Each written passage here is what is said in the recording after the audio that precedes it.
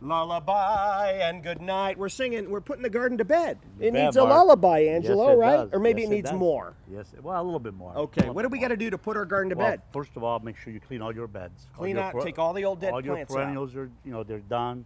Chop them back. Get all the leaves off. Clean it out as much as you possibly can. All right. I would, if there's no mulch there, I would put about an inch and a half of mulch. Okay. That helps the roots stay nice and moist. Also, Evenly moist and helps insulate them. They don't dehydrate. I would definitely put preen on. That will save you a lot of back work next year. When it prevents weeds from growing. Prevents weeds. I would use, like in your vegetable garden, clean it all out.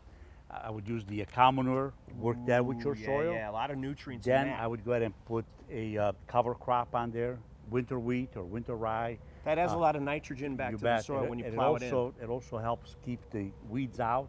So these are something, put some lime, make sure your lawn, cut it as low as you possibly can. Put the lime down. Best time to put it in the fall. Fall. Because winter, all that moisture brings it down and gets it all into the system. Soil all the way down. And fertilize your lawn as late in October and early November as you can. Boom. That will be ready to go for spring. Ready to go for spring. So put your garden and lawn to bed by singing a bad lullaby. Thanks, Angelo. Thanks, Lars.